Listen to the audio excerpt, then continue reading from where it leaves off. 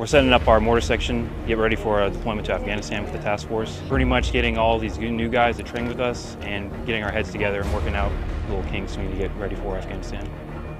Our role in Afghanistan was to go provide security for advisors for the Afghan National Police and Afghan National Army.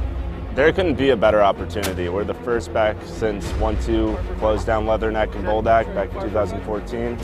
I couldn't be happier to be one of the first guys back.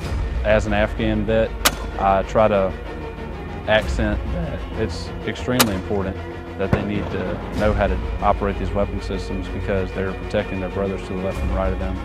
And I find it kind of inspirational that I get to help be a part in the steps, of getting Marines back into Helmand Province or back into Afghanistan.